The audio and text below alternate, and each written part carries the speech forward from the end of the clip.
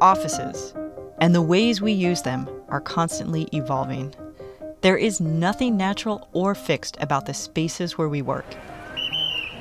In fact, reporting to a building to do knowledge-based work is a relatively recent idea.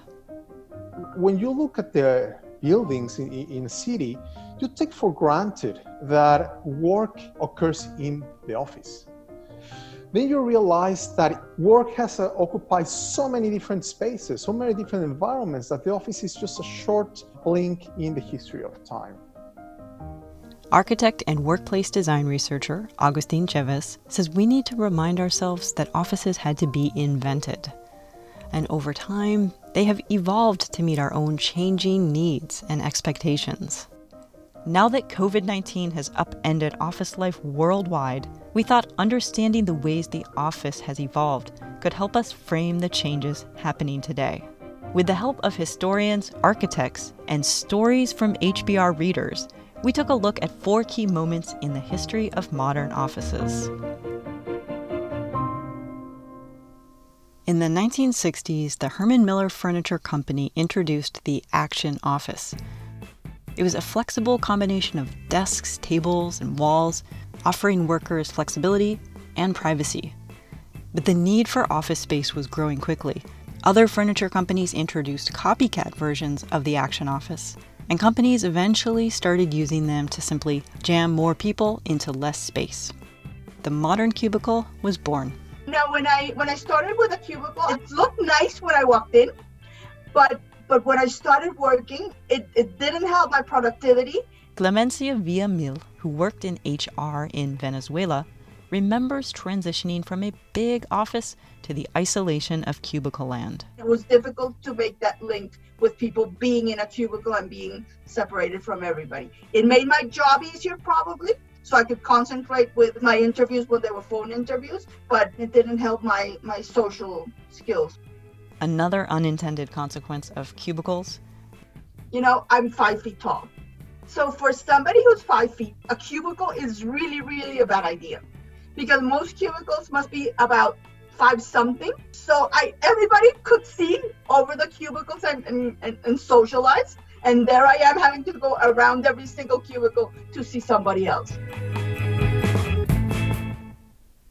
The concept of telecommuting was first proposed during the oil crisis of the early 1970s as an alternative to gas-guzzling commutes. By the 1980s and 90s, technology had made teleworking viable for more jobs, and many companies began experimenting with remote work programs to reduce office expenses and offer employees greater flexibility. I've really never worked in an office my entire adult life. Rex Goodman was a remote sales rep for United Airlines in the 1980s. He plotted out his sales visits with little blue dots on road maps and hunted for payphones, checking in with the office receptionist for messages. Because there was no voicemail or anything at that point, and then return those calls to the clients that called you. But the first thing he had to do was find a payphone. Rex's life changed when cell phones came along. He got his first one in 1995, but it wasn't an immediate liberation. Kind of amusingly, we really weren't allowed to use them that much. Minutes were so expensive.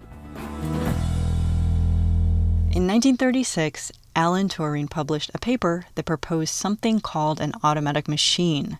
If someone could encode a problem on paper tape, Turing's machine could solve it. And in the decades that followed, computers slowly made their way into offices.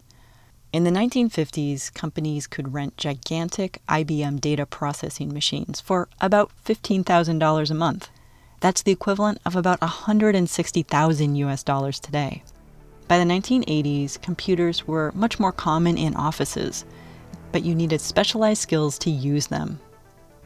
But you used to have to go to a computer room. You used to have to sort of program using tape or cards. So you would take your cards, load them in the card reader, load your program, execute your program, run it on a screen and keyboard in the computer room, take your printout back to your desk, and then trawl through the errors, and then 3 days later repeat it. Roy Ilsley, who worked in IT in the 80s, also noticed that personal computers changed the way people work together. when you go back before the personal computer was there, you didn't have a desk with a computer. You had to go and talk to people. But as soon as you got the personal computer, your mobility slowed down. You stopped getting up, walking in, doing stuff. You became a lot more insular because you were focused on a task at something, sat there doing it. And when email came, it was even worse. In 1965, researchers at MIT discovered how to share files and messages between computers. But it wasn't until the mid-90s that free electronic mail started to become widely available. Nobody got up to go and talk to somebody. You'd send them an email. You know, they were probably only 3 desks down from you, but you wouldn't go and speak to them. You'd send them an email. It's just a complete shock, this instantaneous way of communicating without having to go through somebody's secretary or book a meeting. So it sort of felt a little bit scary, really. Today, we barely think about email. It just is. But as with so many other innovations that have revolutionized the way we work, electronic mail was once uncomfortably, excitingly new. I remember one day this guy walking in to the office that I was working in and asking me to move out of the way because he needed to get me onto electronic mail or email. And I didn't really know what this meant, but it basically meant that I would be able to send messages electronically to people all over the world. And so I said, oh, let's try the colleague in New Mexico. I came back in the morning, and I always remember this voice saying, "You've got mail." And then I had one email. "Hey, Lucy, good to hear from you." And I remember just like being completely blown away with excitement